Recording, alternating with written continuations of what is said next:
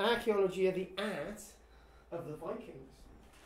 Now, I tried to keep this to British Viking archaeology. Unfortunately, as you're doing the research on these, you just get so lost in looking at images and trying to sort of work out what to do, going into the legends of Ragnarok and all the rest of it, trying to put this into the art. I completely forgot what I was doing, and then I realised, where's all the British stuff? So I decided to pepper it in here and there. So we do visit the Osberg ship. We actually visit the Scar vessel, which is off the island of Sunday, the Isle of Orkney. So this is actually a wonderful whalebone plaque that was actually found there. And we look a tiny little bit about the Coppergate helmet, which is one of very few Roman helmets ever found. We will go into the complete diatribe about horns on the helmet, as usual. But the main thing is we've got to try and focus on art without mentioning Ragnarok 1,000 times. So we'll mention it 999 times instead. So the whole thing about the Viking world is that their art itself is a message, is a story, is something to be interpreted. But then again, isn't that what art is about? You look at something, you look at Van Gogh piece of work, and you can imagine things, he's trying to tell you something, whether it's his state of mind at the time, and you're looking at Renoir, you're looking, for example, at J.W. Turner, and you're looking at Ueni, what is he actually saying? It's a message, it's a story from the past, is something being added, is this your interpretation? So, very much, Viking art is a complete interpretation. And it's a message that they're trying to tell you, but naturally looking at how the art intertwines and all the rest of it, taking you on a journey is not an easy thing to do. But the story of Ragnarok is very much in the imagination and the hearts of the Vikings, where you see that the beasts of Ragnarok, or the whole epic of Ragnarok. If any of you have read the story of Mahabharat, okay, in my Hare Krishna days, that was quite an important publication. The story of Mahabharat is about somewhat the destruction of the world and the gods being killed and mortal people and immortals and all the rest of it. Very similar to the story of Ragnarok, and that's very much in their art. So we will come actually back to this. I know Kathy has actually seen it. It's not this big, it's about that big, and it was found associated with a boat burial. We'll call it ship burial, why not? I will go into the other area where I push again the Sutton Hoo ship burial, not being Anglo-Saxon but being Viking, because if somebody Swedish is buried there, they can't really be called Anglo-Saxon when in fact they are, and it gets very confusing. But we'll look at that sort of area as well. So, nice little introduction there, and Alan's not really interested in this lecture talk because there's nothing to do with the Romans. So if I take your money now, right, and then you can leave. So one thing, what we're going to do at the end, we're going to do a scratch and sniff. Not the type of scratch and sniff card that I saw somebody make once. They sent me a scratch and sniff card with a dead fly and a dead spider crushed into the thing. It's not that type of scratch and sniff. I've known some strange women in my time. These are the Lewis chess pieces. We don't really need to zoom in on any of these because we're going to look at them in a lot of detail. A golden toothpick, a wonderful collection of goldware that was found in Germany. A wonderful object here as well, number 4, like a pointer of some description. We've got a hoard, we've got a coin. Now the one thing I will say about the art of the Vikings is that their coins weren't very good. Everything else was absolutely unbelievable. But then again, coins weren't very good at all in this period.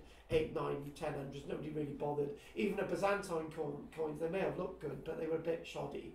Other than that, everything from the Viking world is astronomically beautiful. We even look at axes. We tried to dismiss the word ceremonial last week, and this week we're looking at, we chuck in an axe, for example. I'll zoom in on this one if I may.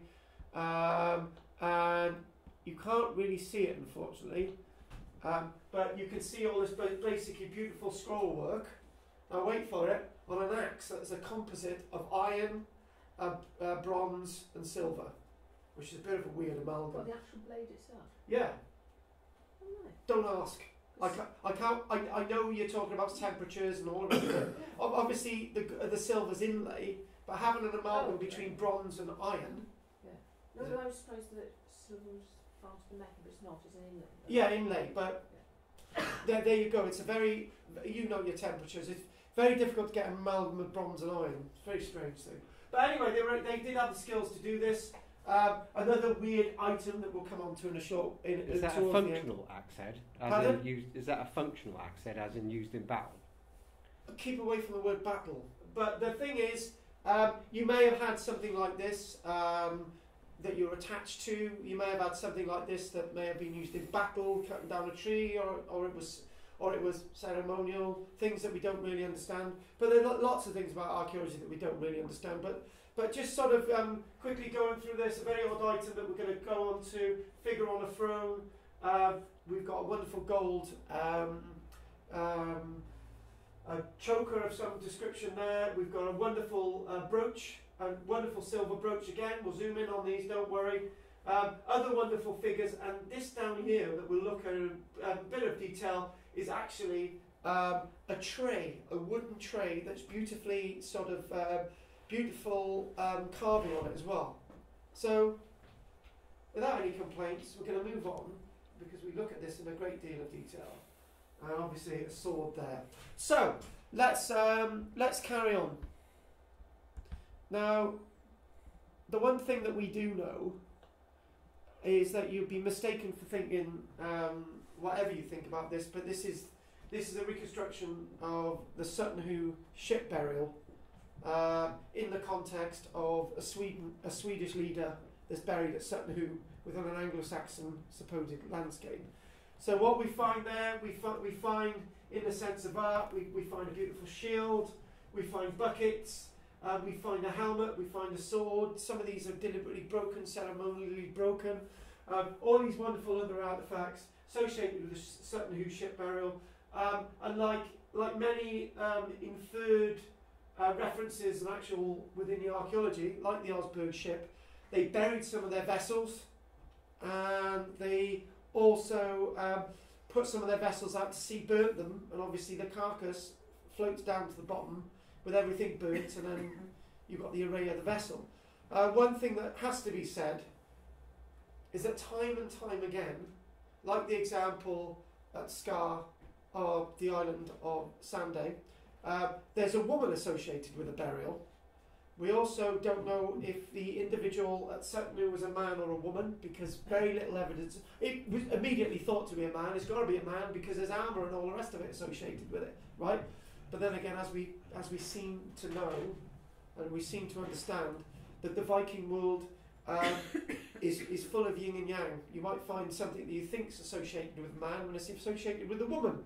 And something that might be a bobbin associated with a woman might be associated with a man, and these things get very, very normal within this very equal society that we live in today. No comments on that. You're a good demonstration of an equal society, Steve. You're looking after your daughter. Your ex-wife isn't. So there you go. This is you're a typical Viking individual where roles are switched. And this was the typical Viking world. We see an amulet here, which is Thor's hammer. Thor's hammer may have been utilised by a male or a female or a child and so on. It's basically to project power, to project protection. Lots of these are about protection, aren't they, my learned friend Pete, who's won about 10 of these through our raffles. So can anyone lift it? Oh no, this is a little Thor's hammer. Yeah, but it's Thor's hammer, only Thor can lift it. Yeah. People wear this stuff today. Yeah, people wear this stuff today. Exactly.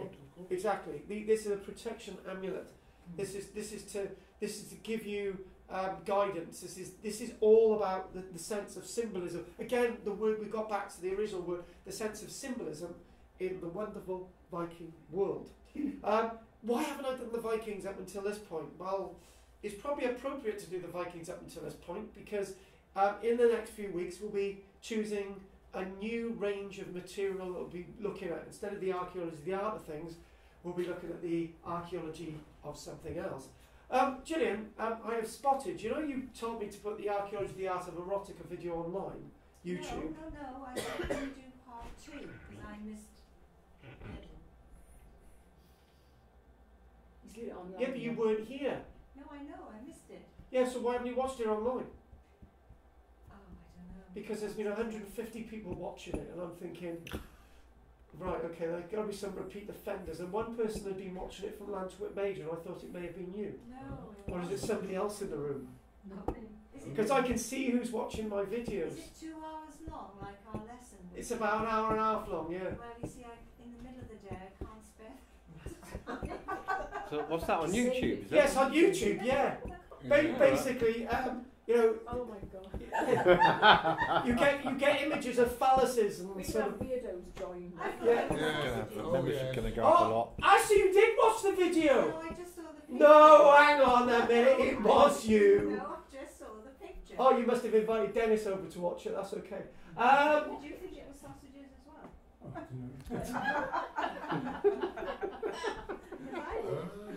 Yeah. Oh, no. Gillian, sometimes there's a hole and you're really digging it a lot deeper now, so I think you should leave it there. It's usually me digging it deep. So now, here we go. Now, you suddenly got excited there.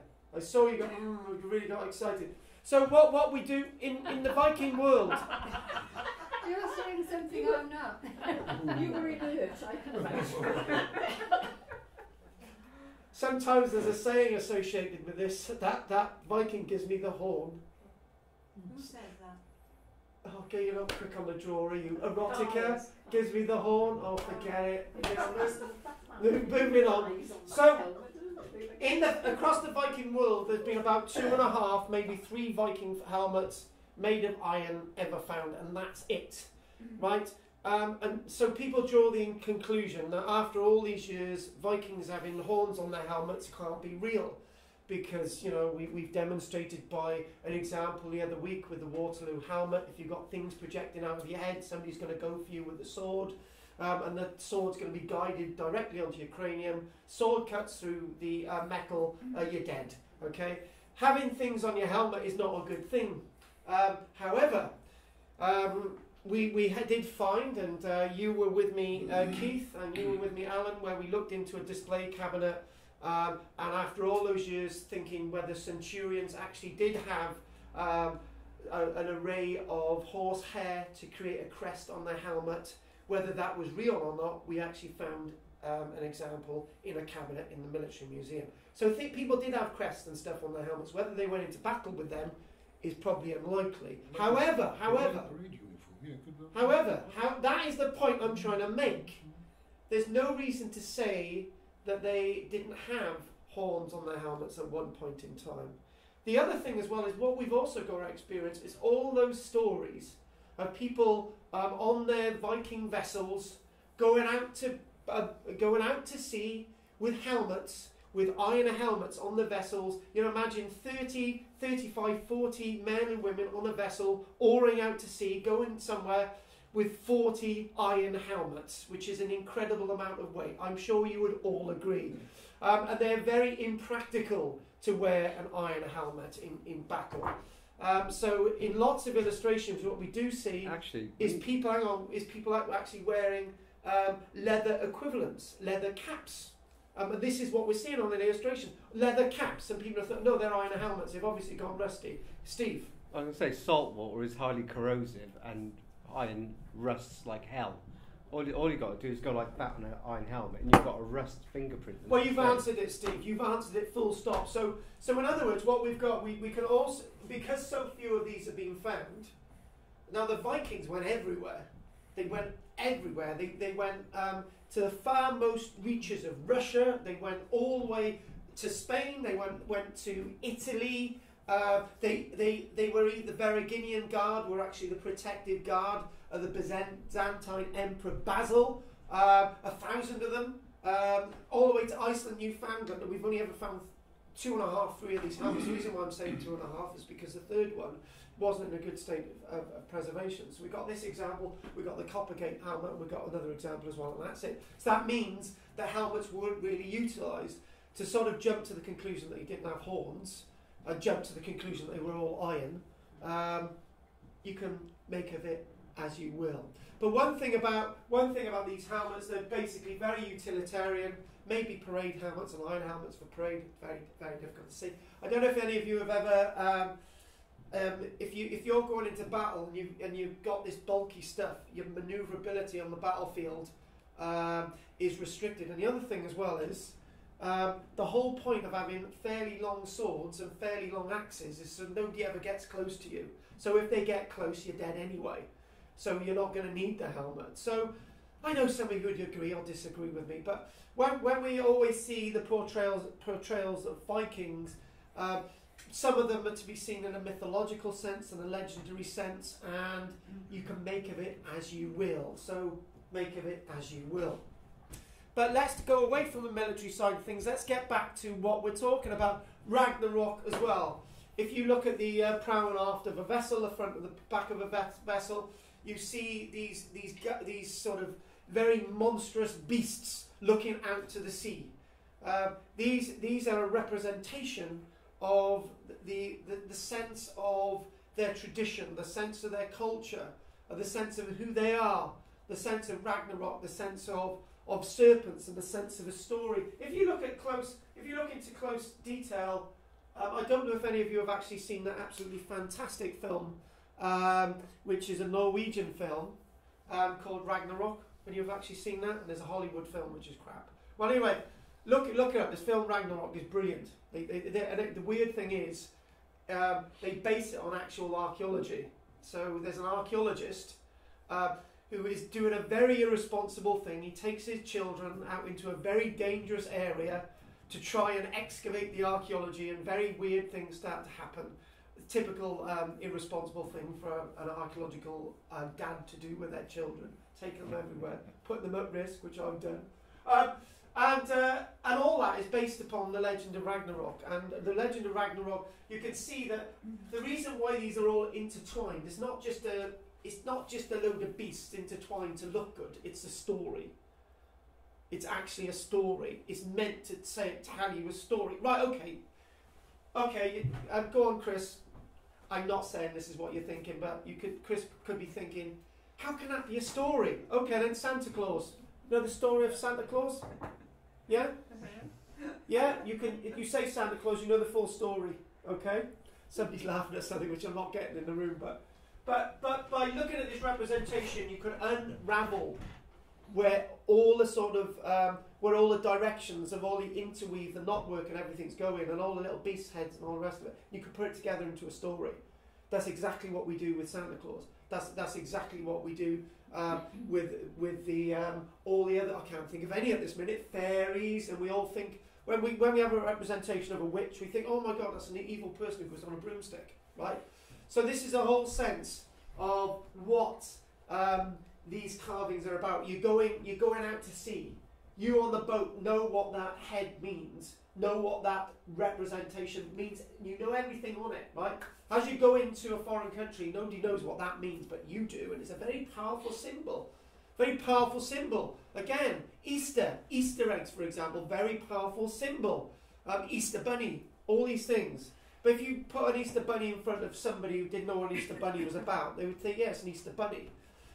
It's exactly the same direction with this. If you get a little bit of information, you can understand their art is their language, it's their projection. It's not just about runes and things like that. It's their projection. It's who they are. That's what art is. I am what this is saying. So, Chris, go on, tell me what Chris is saying. Well, go on, tell me what it means. Then go on. Oh, don't worry, Chris. I'm picking on you in a nice way, unlike Lynn. Well, I just So here we go. Tyr, Frey. We've got Odin. We've got Thor. We've got the representation of the gods. We've got these bears, for example. We've got We've got a few sort of mortal people on a boat being sort of held up out of the water by Frey, for example. Loki the dog's up here, and this could be the scene of Ragnarok, where the beasts are actually going for the gods, and they're trying to help humans, and humans are trying to help the gods, and it's a bit of a mess. In what society do we actually have real Armageddon myths that they really believed in? They believed in Armageddon. They believed in the end of the world. It was part of who they were. You've got to keep going as a Viking, man or woman. The gods are with you, and you are with the gods.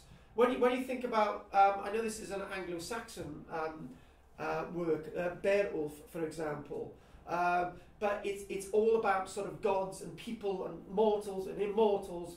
And weirdly enough, when we look at Beowulf, as we did the other week, we see that they've actually found the location, the hall where Beowulf is meant to have taken place, and the heroes of Beowulf and so on. And so you start to think that actually that there might be something in all this stuff. Beasts that are actually out at sea. How the landscape works and one thing. This is an interesting point. This is an interesting point that I've taken on board over the last few days. Did you know throughout history there are about 50 species of beasts that go extinct every single day? Okay. When I say species, subspecies and all the rest of it. 50 individual types of genus, genii actually going extinct every single day. 50 individual things, whatever. So one type of frog being wiped out, one type of this, every single day. Yeah? And in 1,000 years, in 1,200 years, in 1,300 years, 400 years, since these myths and legends have actually been written down, there may have actually been sort of beasts like the Loch Ness Monster and weird sort of bears and so on that have become extinct. To them, they were great mythical beasts. For example, you go in woods and you see luminescent creatures running around, for example. You're thinking, this is really weird, this is fairies. Well, one day at night, I remember sleeping next to a trench that we were actually digging foundations for this house. We cut into this trench, and all the roots of the plants were luminescent. You could actually see in the dark with these luminescent roots, right? That is just weird. That's something of the gods. So I'm not saying that these gods existed, but some of the creatures associated with these myths and legends may have existed. Because if all these creatures are going extinct every single day, how do we know that some of these creatures didn't exist in the past? There's a very important point there. Ragnarok. Things that go bump in the night. That question. Go for it. Is Ragnarok a bloke or is it a place? It's a story. Story. It's a story. It's an event. It's the end of the world. It's the gods being taken down. It's men and women being taken down. It's the beasts tearing into other beasts. It's the beasts tearing into the gods. It's men and women supporting the gods. It's the gods helping men and women. It's complete Armageddon. It's complete collapse of absolutely everything. And some people believe that the sense of Armageddon, the sense of Ragnarok was a prediction of the Vikings, the complete collapse of civilization. And not being a soothsayer or anything like that, you might feel that we as advanced human beings have got everything at our doorstep and we use it for our own destruction. Ragnarok. The sense of the downfall of the Aesir in a piece of artwork that you see, all these people, all the sort of the hordes coming through. Ragnarok is a representation of complete. Maybe Ragnarok is evil. Maybe it's good come to take away evil. It's whatever you want it to be. It's a beast. It's a god gone wrong. It's a bear hitting into everybody. That's Ragnarok. So it can't be really specific. It's an event. And even the sense of their idea of Ragnarok, Thorwald's cross on the Isle of Man. Thorwald's cross is a Christian cross with a representation of Ragnarok, the representation of Armageddon. So they always feared. And the Vikings had every right to fear. They're going out into the oceans and the seas. A ship may go out, may never ever return. Nobody knows what the answer why it never returned. Was it a beast out at sea?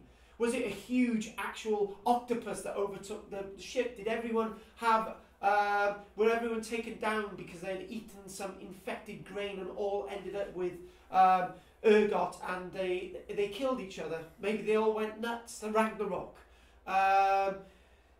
And when you look at the Vikings as well, you see them as being indestructible. The Vikings could never ever be defeated. But what we do see in the actual archaeology is that the Vikings were defeated time and time again. When you look, for example, at Weymouth, near Weymouth Harbour, they excavated 300 Viking individuals. I don't know if anyone worked out if they were all men or women. I don't care. But there were 50 Viking, not 50 Viking individuals. I was thinking of another one now. 300 Viking individuals. 300 of them. 300. Massive figure. Every single one of these Vikings had been beheaded. There's a programme on TV about that. Yeah. They had all been beheaded. 300 of them. And they were all blokes. Yeah. And there wasn't quite enough heads. Well, but the main point is, whether they're men, women, or not interested, the fact of the matter is, they had all been beheaded, 300 of them, right? That was a Viking army. That was a considerably large Viking army, and they were all dead. In fact, when we think about our local landscape, when we think about the Roman villa at Llantwit Major, when they found those 33 bodies out of I think we're up to about 40 odd bodies at Llantwit Major. 33 of them had all been beheaded. I know this is not the Viking period. This is hundreds of years before the Vikings ever thought of and come to Britain. But this is a group of people who are not genetically from this area. They get off their boats, they come inland, and they're all massacred. History has always written that the Vikings, that basically history has always written that the Vikings, the Anglo-Saxons come over and all the rest of it. Forget the Romans on this because I've got my own views on that. They come over and everybody's a walkover. But that's not the case in the archaeology. The case in the archaeology is that the Vikings were as vulnerable to being wiped out as we were. Ragnarok. It's all coming to that. They had fears. They feared the same fears that we had. But they were able to explain their fears, and that is an important piece of information. When you're able to explain your fears, there are things that destroy us. When you've got people who are very vulnerable turning to Christianity for answers, and Christianity isn't giving them any answers, you become very vulnerable, because Christianity is a relatively new religion as it develops from the 400s, 500s, 600s and 700s. The sense of Ragnarok has always been there. You see Ragnarok around you every single day. And this is why Viking civilization is much more powerful than every single civilization is coming across. It's a very powerful civilization because it's always got the answers. We will go into battle as if we're going to be able to go alongside Odin or Thor or any of these gods up there. We're able to sort of progress. Christianity doesn't give those answers. And I'm talking about trying to understand those answers. But they understood them, if you understand what I'm talking about. I mean, you've got some runic script here, but we're not really doing runes today either, so let's move on. So you go, a little bit of information about Ragnarok. I know you can't read that. Ragnarok, cataclysmic destruction of the cosmos and everything in it. So it's not just the gods, it's not just the people, but absolutely everything. This says even the gods. In what epic are the gods destroyed? Do you see all those rulers at Olympia, Zeus, for example, and Athena? Do they ever get wiped out in a great epic? But in Norse mythology, they do. When we say Norse mythology, we mean Viking mythology. We mean the Scandinavian world. The story of Ragnarok naturally comes at the very end of their tale telling, because it's the end of a tale. It's the end of an epic. Like Mahabharat, it's the end. The end. In Mahabharat, for example, that great Hindu, where you see gods who have to be killed with thousands and thousands of arrows to be killed. That's, and people keep firing the arrows at the god to kill the gods, for example.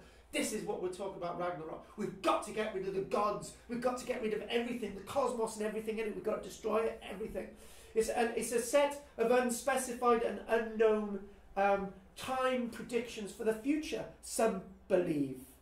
And it's those great ramifications. Ragnarok can be described as meaning the fate of the gods.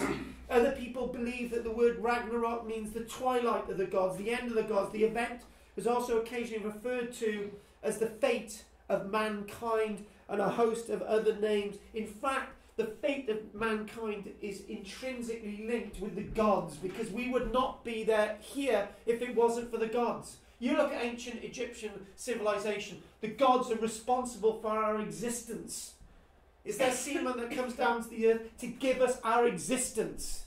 It's God that allows Adam and Eve, for example, if we look at Christianity. It's all that. This is how important the gods are, and their representation to the Vikings is set as you flay somebody's skin onto a church door somewhere in Britain. So there we go. The art itself is the beast, and the beast itself is within the art, and this is all intertwined. Look at that as it's all intertwined. It's such, if you can just follow that, in fact, it's labyrinthial. Because at the end of the labyrinth, you get somewhere. That's the end of the story. You've got to start somewhere as well, so you've got to find the beginning. It's like opening a book halfway through and thinking, right, I will eventually read the beginning. I've done that. You read the book halfway through and you've gone this way, and then you go that way, and you meet it all together, and eventually you can understand it. But sometimes some of these epics can't be told in that way. They've got to be told with understanding what we're looking at. So we're looking at this wonderful carving here. You can find them in ivory. You can find them in sort of bone. You can find them in wood, for example. Really couldn't do this in stone. Couldn't do this in pottery. Where you've got silver being added, you've got precious stones being added, and it goes through, and that they've done a bit of reconstruction there. Ellen? Sorry, it's like that in Chinese carving, isn't it, with jade and ivory and All all that. that. We look at Hollow it. in the middle, and they just kind of Does it? so intricate. Intricately Yeah, woven. The crown head as well, that was the same as all carved out. But the thing is, we get these things from abroad, and you plonked on the table, oh, that's beautiful, isn't it? We don't have no idea what we're looking at. It's the same as people having tattoos abroad saying, they go into a tattooist and they said, oh, I want something saying, I love Jenny, when in fact it says, you are, I know, like that one. Yeah, exactly. So, you don't know what you're given on the table from somebody coming from Thailand or somewhere else. Might be actually, there might be an evil spell associated with it. It might be talking about your own downfall or whatever. Because you're given these things, you don't really understand the culture, you don't understand the context. The Viking world is about context, is about following that context and really getting into the depth of the context. This itself is a Hiddlesea treasure. This was actually found in Germany. And a Hiddlesea treasure itself, when I know we're not talking about a massive load of gold, something like the Staffordshire Hoard, but something like the Staffordshire Hoard, there are base metals associated with the Staffordshire Hoard. So you get a brooch, you get a base metal of bronze or something, or an alloy, and on top of that you get gilt, okay? Or you might have attachments of gold or something. But these are actually solid gold. These are 101% gold. These are gold in its finest. This is from Germany. And as you look at this, that particular symbol there, that symbol itself may be associated with a leader. We did that number 3 a while ago, and then number 4, and all the representations and numbers and stuff. So this could actually be worn as some kind of chest plate or a brooch by a man or a woman. Immediately when this was found, it was immediately associated with a woman, but why can't it be associated with a man? And you're thinking, right, it's gold, it's really important, it's special. And this would have been connected with a chain around your neck. And again, this is an absolutely beautiful treasure. found in Germany. This is one of the finest sets of gold, proper gold, solid gold treasures found anywhere throughout the Viking world. And it's the best of the best. And the gold work there is so fine. And I'm going to make a statement here. This is very much related. When you look at the areas where there are Jewish craftsmen, for example, the lowlands, Netherlands, and sort of maybe over to Denmark, sort of the coastal plain, going all the way for sort of northwestern Europe, you get a lot of Jewish craftsmen, okay? And it's in exactly those same areas where you've got the Viking craftsmen. And you're thinking simply that the Jewish community is just slipping in to taking over the skill of the silversmiths of the Viking world, because the Jewish craftsmen, we know, are great silversmiths, and maybe that's been adopted from the Vikings. Interesting link there. Moving on, the beautiful goldsmiths back to the Vikings and silversmiths. All their work seems to be brilliant, except for their coins. So the Hiddlesea treasure itself, we're looking at this. Look at how intricate that is, and if we go here.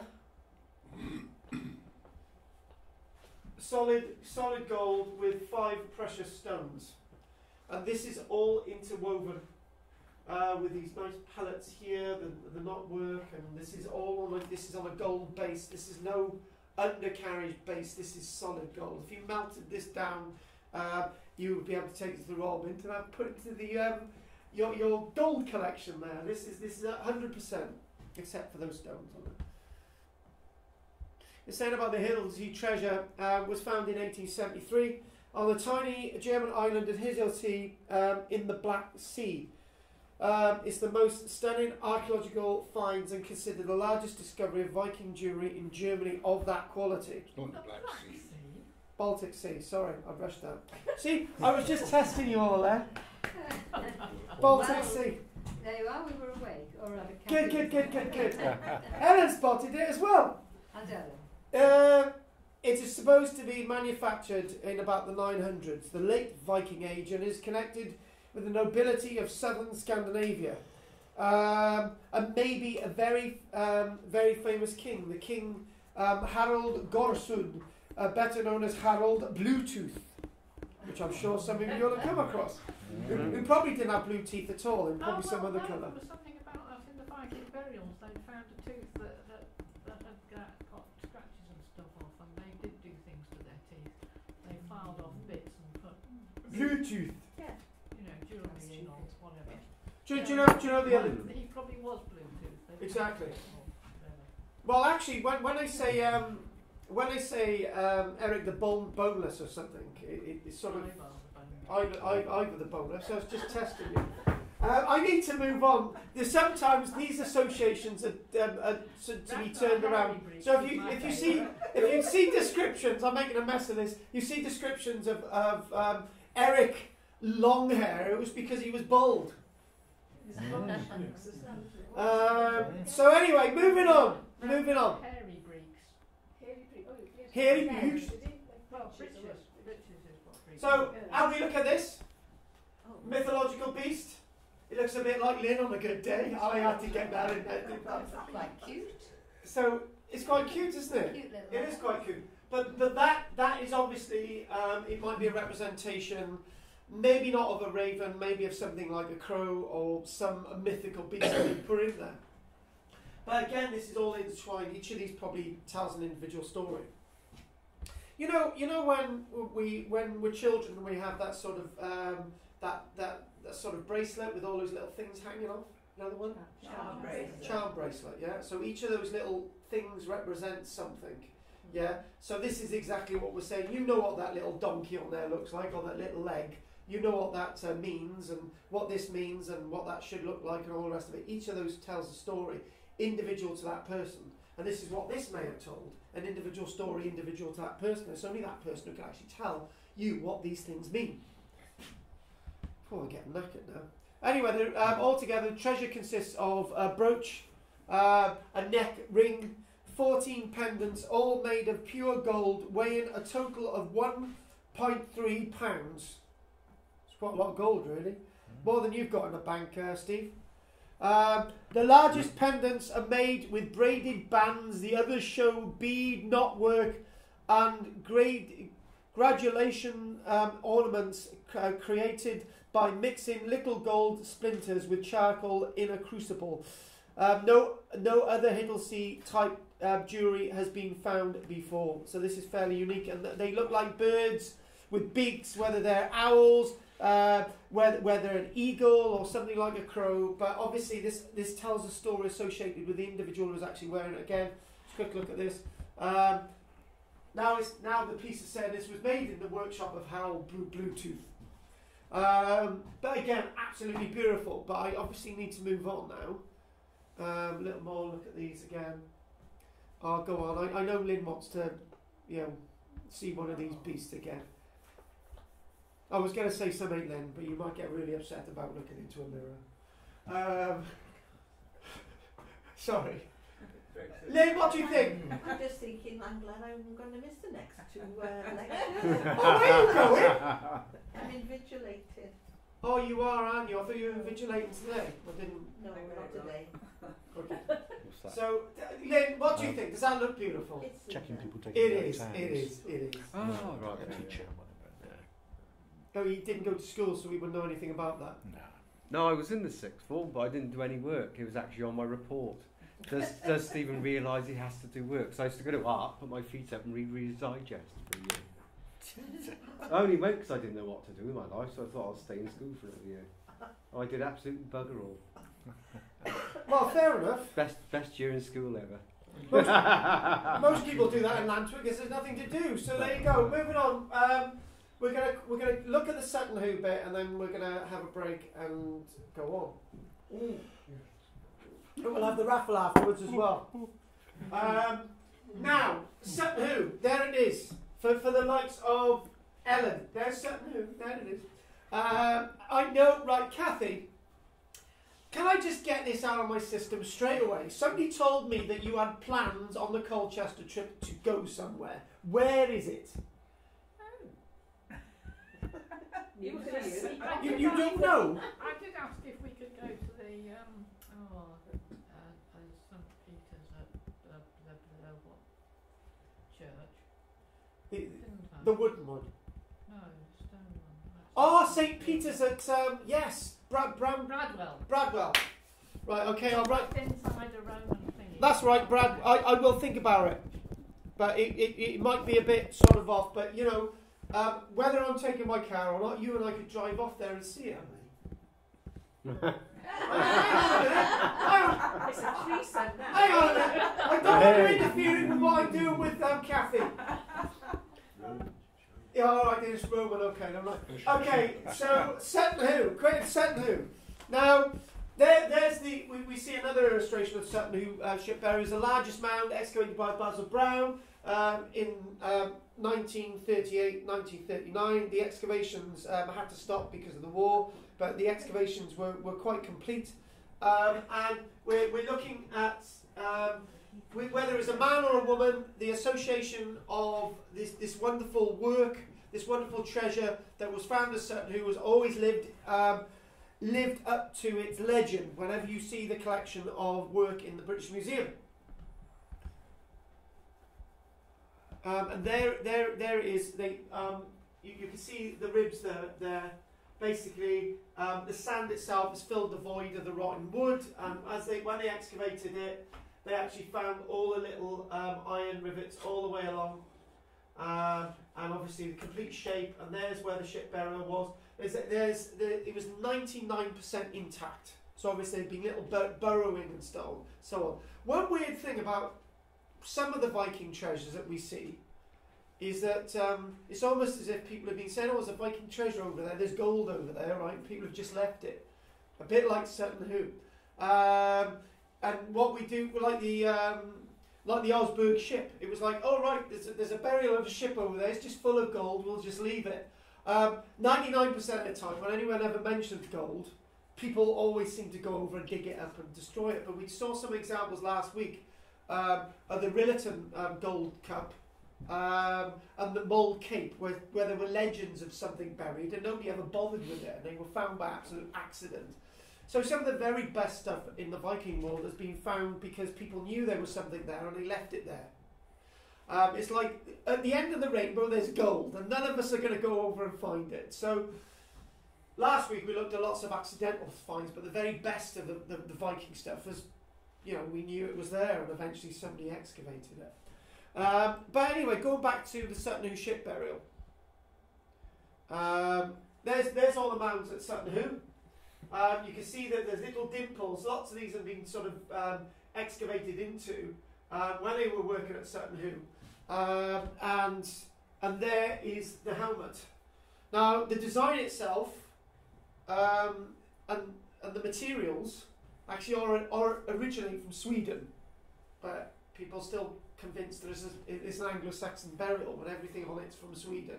Again, you've got that dichotomy, but I'm saying it's Viking because it might be a burial associated with a prince of the royal house of Sweden at Sutton Hoo. The ship was dragged about 500 metres from the river up to the top of the hill. So you know, the person buried there could look out onto the landscape.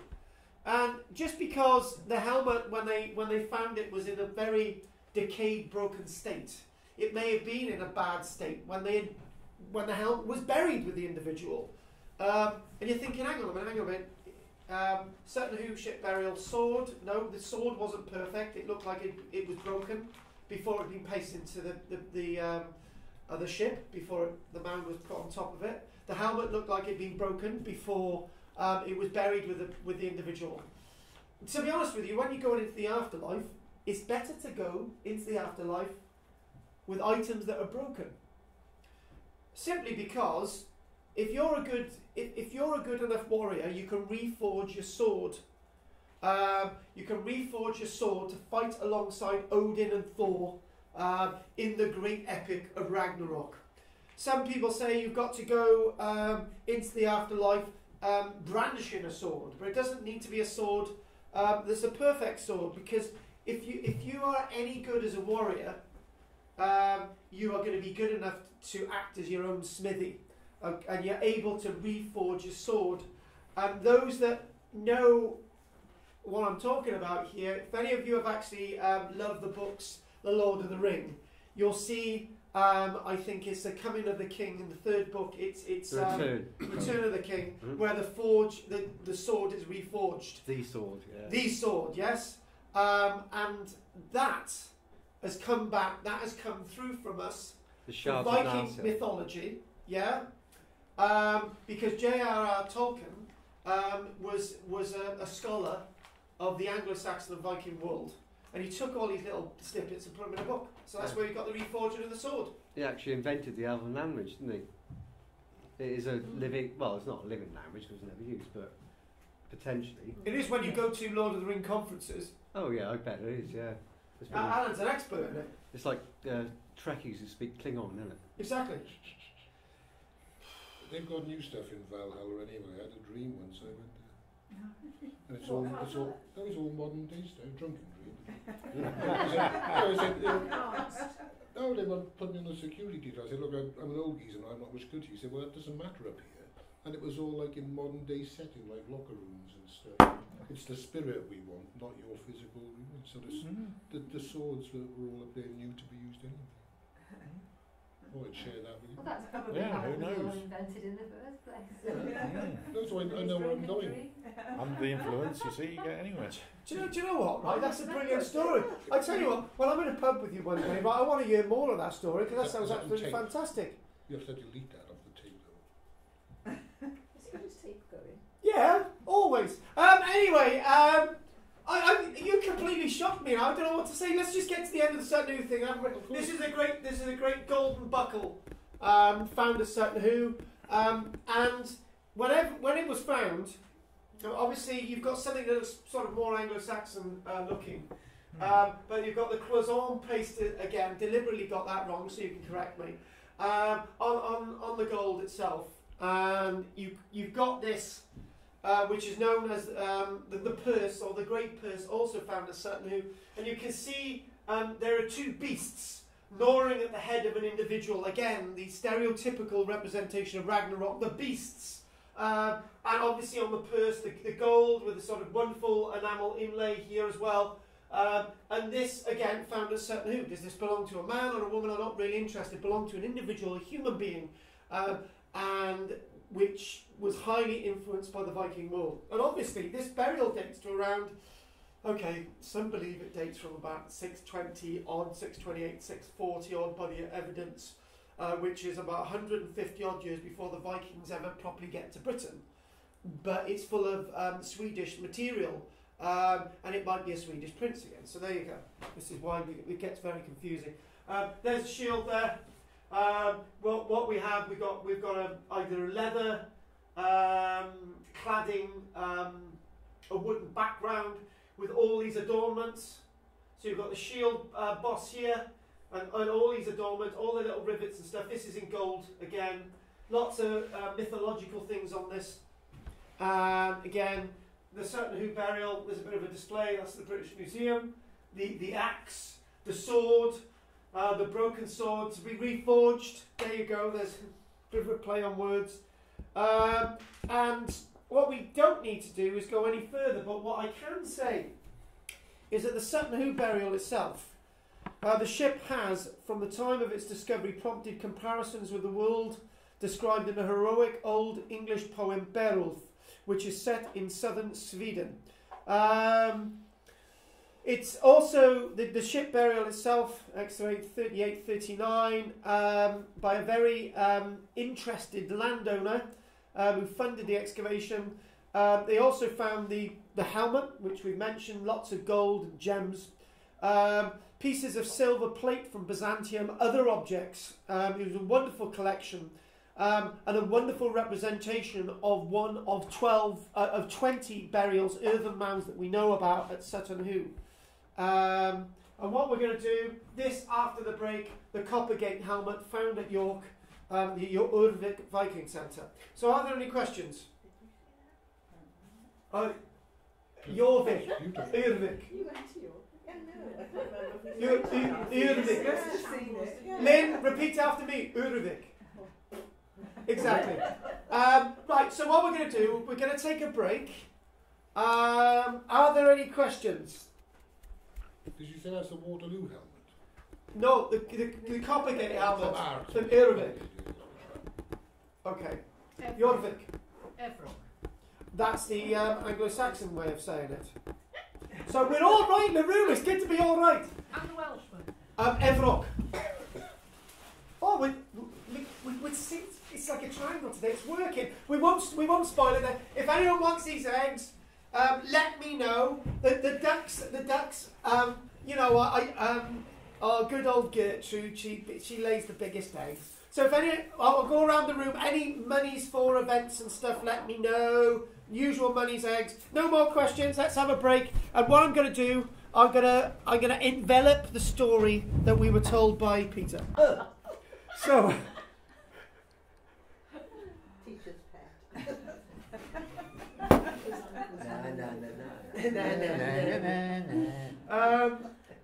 Right. Come on, Daddy. I thought it was me. Are you upset now? Yes. I can't even appease her.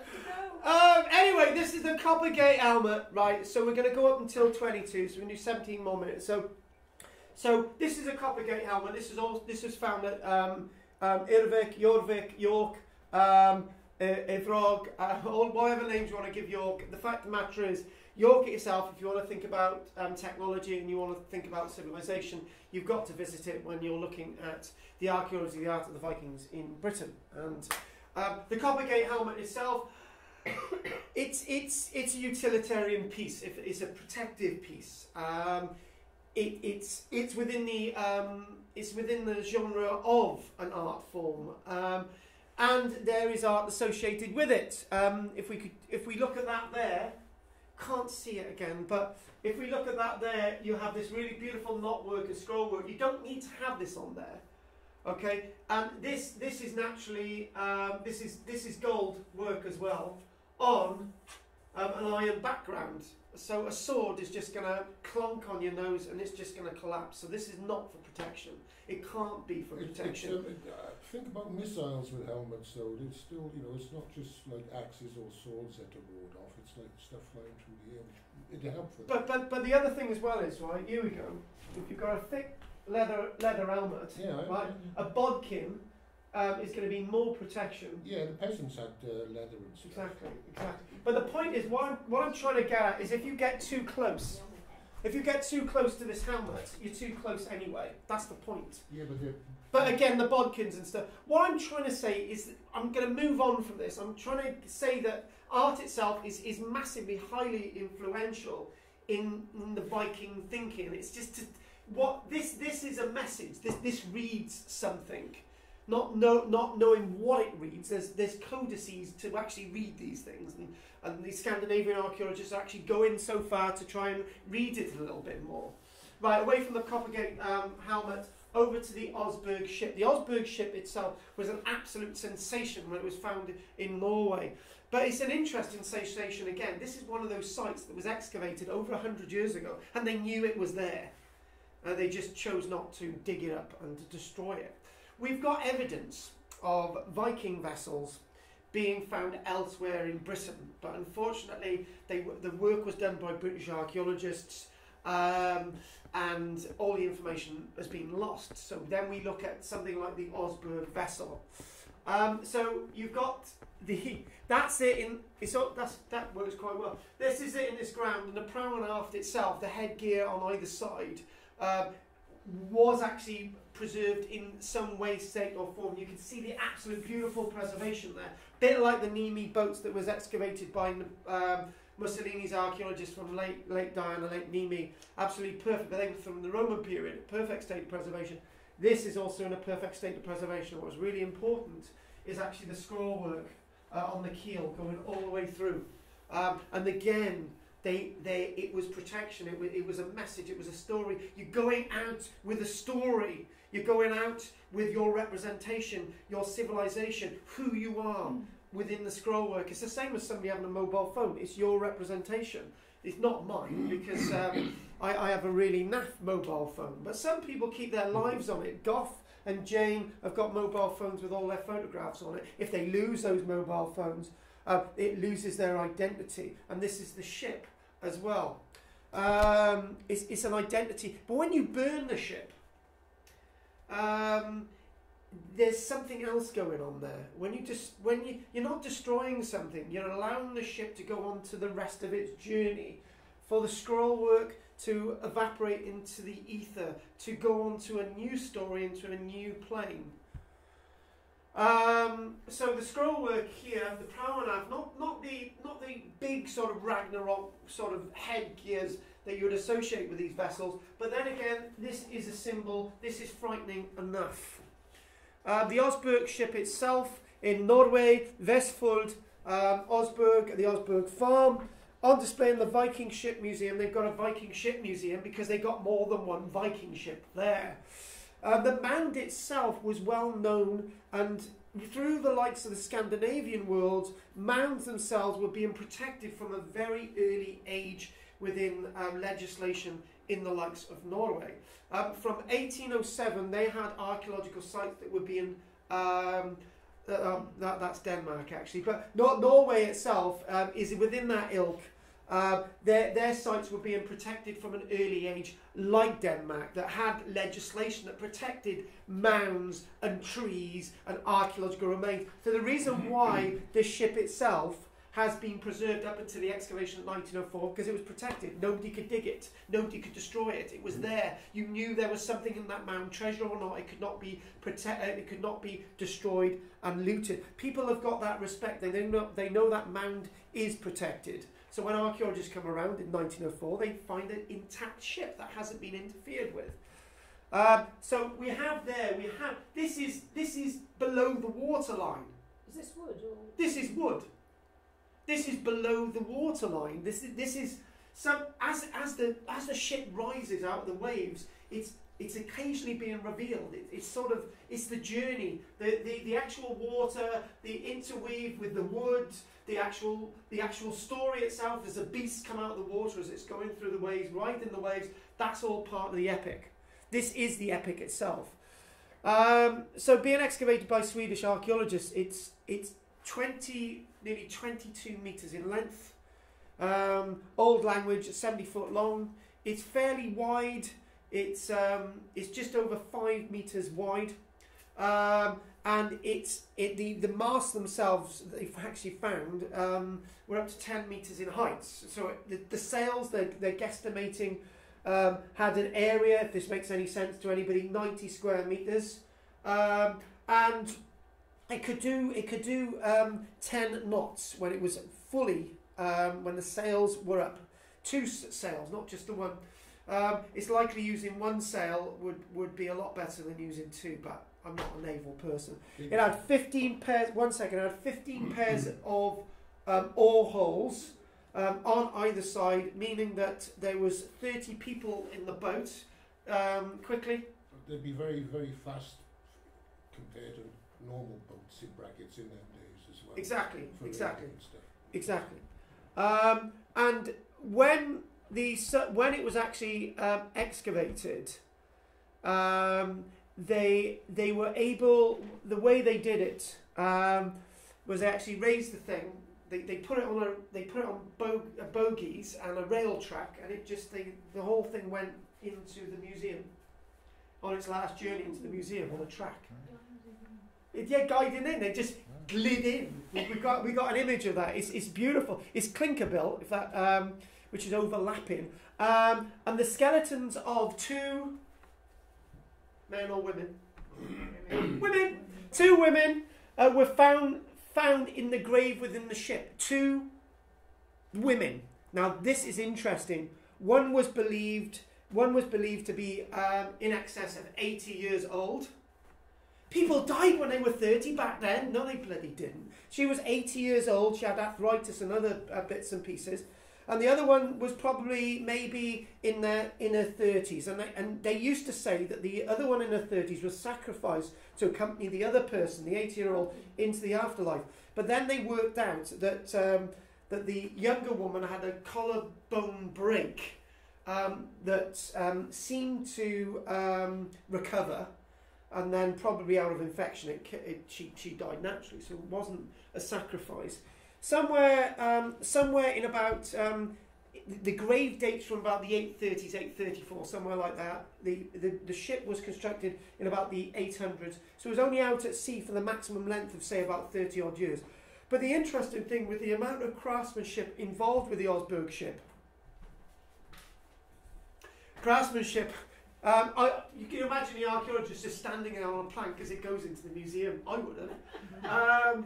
And there's Gillian at the back, you see.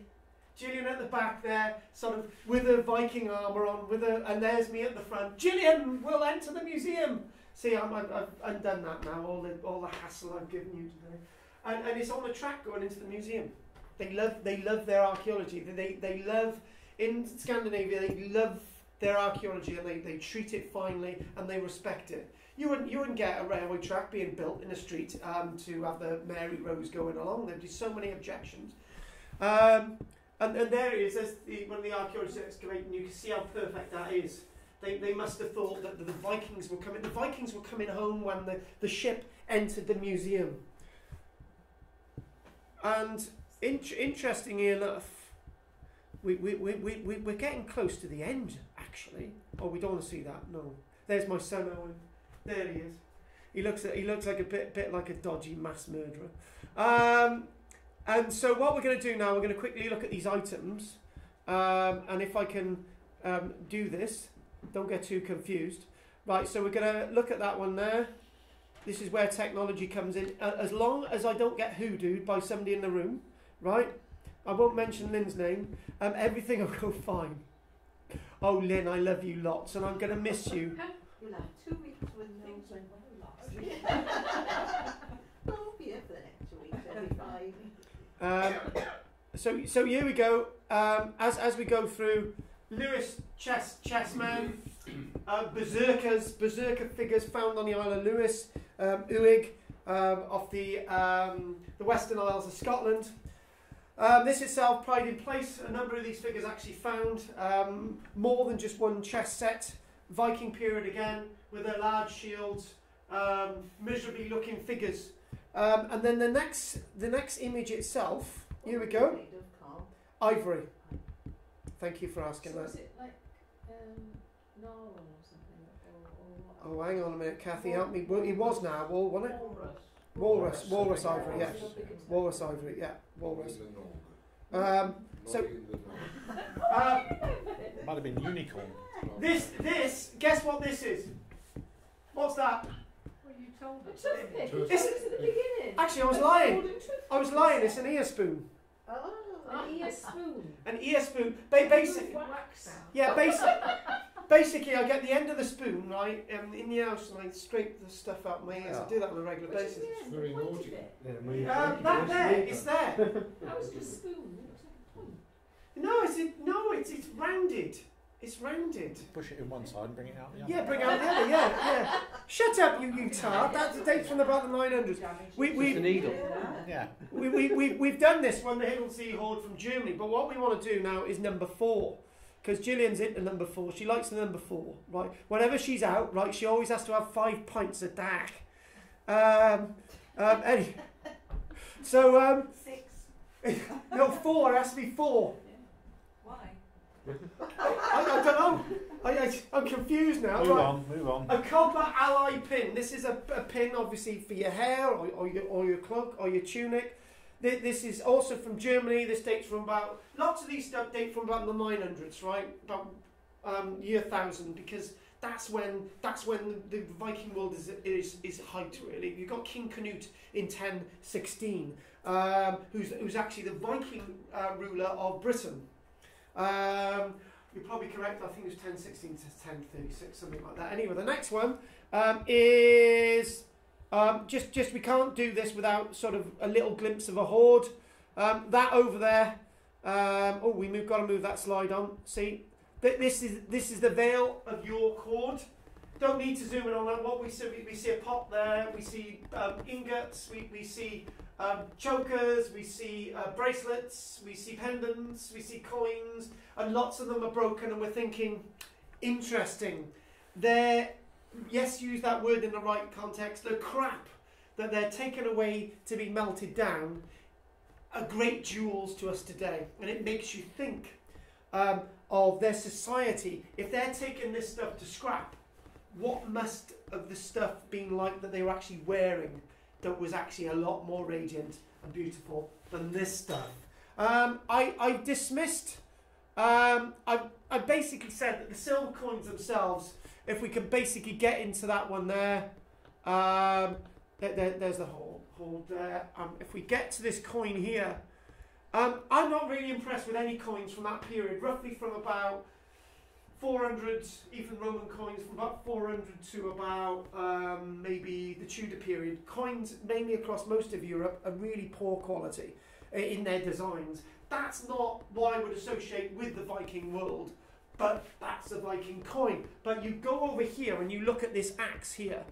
Look at that beautiful inlaid axe. You can see that really clearly now. That is a humdrum, beautiful axe. Silver inlay, iron, brass axe head.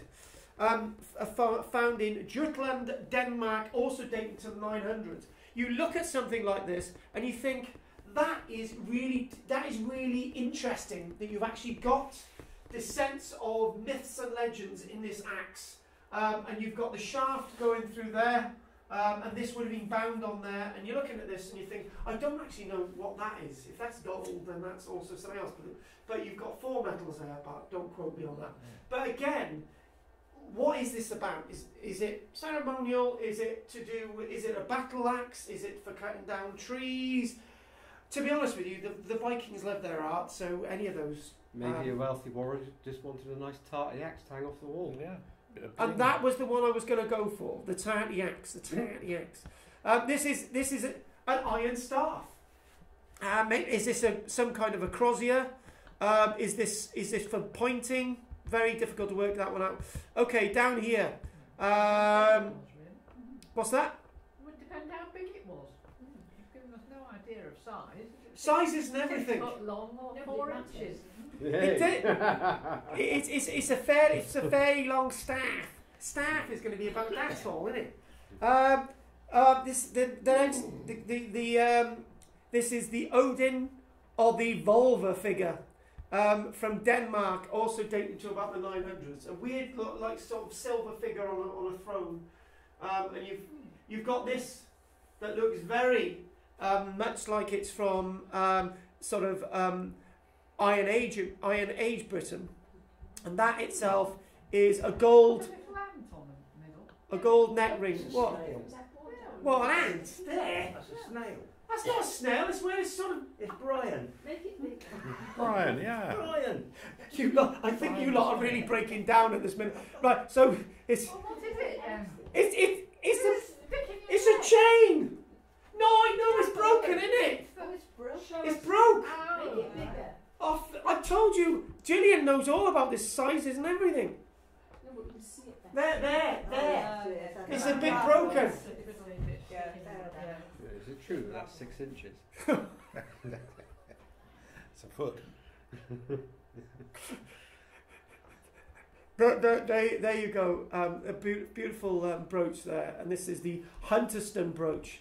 This comes from Scotland. This dates from the early Viking period. How beautiful is that? And runes on it. So there's no guesses what civilization has. It's not Pictish.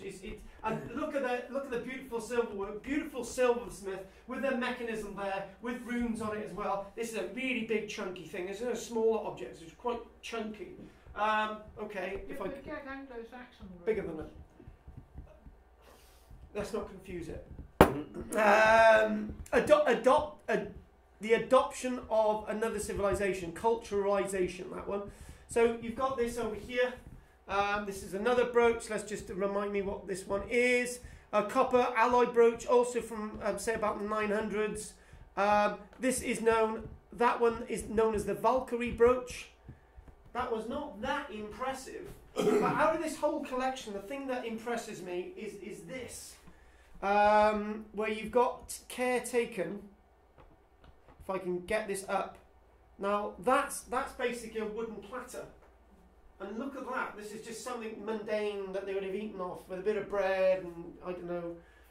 They would have eaten off this. This is a proper platter, and again they're carving into their wood with little crosses, but sort of interweave, sort of birds, bit of cheese on there. Nothing wrong with a bit of cheese. Vindaloo. And quickly, and this one, typical Viking sword. And what we've got with this Viking sword is also composite. One thing that we do know about Viking swords, if we look at, say, a samurai sword from a completely different culture, is that the tang itself, you've got the pommel, the hilt, the hilt and the guard, the tang. This would have been some of it inlaid, some of it decorated. Obviously, this is iron, it's decayed, but obviously you've got silverware there. And this would have been extremely beautiful. And one thing that we see with the Staffordshire Hall is lots of these sort of pommel ends, but that's in an Anglo-Saxon context, but obviously through trade as well. And just finally, coming to the end of this, I wanted to mention the Scar boat. 2 women and a gentleman, various objects found in the island of Sanday, and this itself, the Scar Dragon plaque, so big. I used to think it was that size. It's tiny, it's titchy. It was found in a 6.5 metre long boat, being a wooden plank built rather than clinker oared rowing boat of a type known as a fairing. But by the time of the excavation, one side of it had already washed away. Interestingly enough, when it was found in the 1990s, it was just by chance find. The boat had been buried in a stone-lined pit. The excavations revealed had been dug too big. Because of this, the vessel had been packed securely into position with stones. So obviously it may have been unlikely to have been within the water table, but maybe they may have thought there may have been erosion later on. Various treasures 3 individuals, gaming pieces, and the very famous whale bone plaque. And, you know, objects associated with warfare. There was a quiver, dating maybe sometime around the 900s. And there it is, absolutely beautiful. And Kathy and I have seen actually the real thing itself. It's a really nice object. I'm sure that was in the Kirkwall Museum, wasn't it, rather than Sunday one? I'm not sure, but we did see it. We did see it. Beautiful, beautiful object. And it's a typical symbol of Viking civilization within Orkney. They've adopted this. So there's sort of the serpent beasts coming in. What this plaque was used for? Don't really know. It doesn't have any attachments or anything associated with it. Maybe it was an ornament on the wall. Maybe we have maybe people chalked up information on it. This is what we're going to have for dinner. I don't know. Interesting. And there's another one a bit more clearly. Specials of the day. Just a few things. A couple of more Viking finds. Some of the leather work. This is the type of leather work that they've also found at York. There you go. Bit more there. This is a scabbard. We use those shapes today. Exactly, we do. And there's yes. Anyway, so are there any questions on that? Because that worked really well. Go on. Why haven't everybody wants to know why you haven't mentioned noggin the nog? Do you know what? Right, me and Gillian don't want to hear any more of this nonsense because she's with me on this one, right? Gillian's Nog is important to the Viking Age. I haven't mentioned noggin the nog. Well, you should have done. Because I didn't think it was that relevant. Okay, I'll mention it in the lecture this afternoon. Yeah, you mentioned noggin the nog. Right, any other questions? Yes, sorry. Go for it. You know, with all those burials with all the heads chopped off everywhere, the Viking ones and the Romans as well. Yeah. I'm only making this up. Was it because if you didn't have your head on, you couldn't go on to the afterlife? No, kill them quick. No, they wouldn't have killed it. Well, actually, no, actually. Active from archaeology then, but most of them. Right, Ellen, right. I've done the typical thing as an archaeologist to presume that they had all been executed.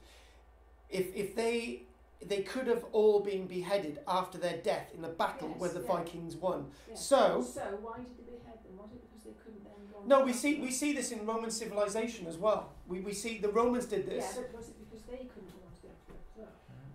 Because there was always an afterlife. There's loads of interpretations, and it's a very difficult one. But you've actually brought up the dichotomy of presumption in archaeology. We presume everything, and they may have been buried by their own people after a battle where they won, and they beheaded them as a right to go into the afterlife. But we don't know. We weren't there, and I'm just making a presumption. No, you've actually asked a question, which is a very good question. Right, any other questions? Right, Gillian asked me, she wants the last word today, so go on, Gillian, give us the last word. Well, I was going to say I quite like the Vikings now.